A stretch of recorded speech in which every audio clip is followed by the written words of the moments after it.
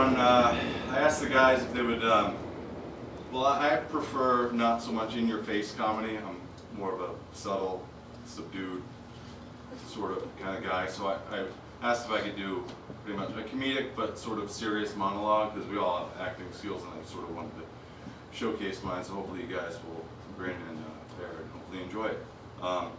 So I'm a piece, play called Eastern Standard, written by Richard Greenberg, and I play a character named Joe who's in his early 30s and he's pretty much down on his luck and depressed. He's an architect, so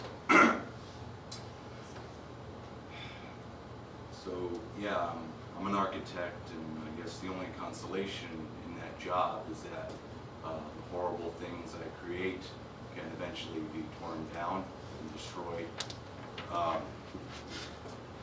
So I was in bed, it was a Monday night, and I was laying there in bed just depressed and, you know, thinking about a lot of things.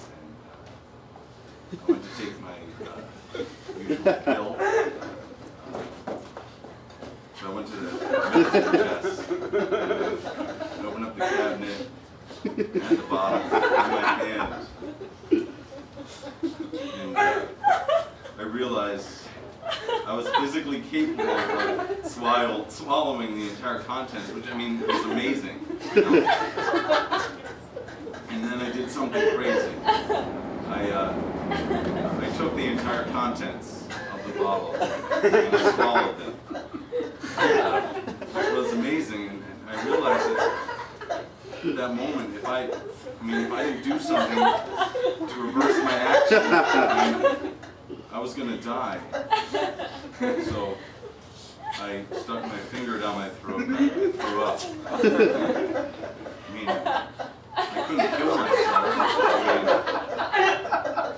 If I killed myself, what would my parents say? Thanks, guys. Good job, James!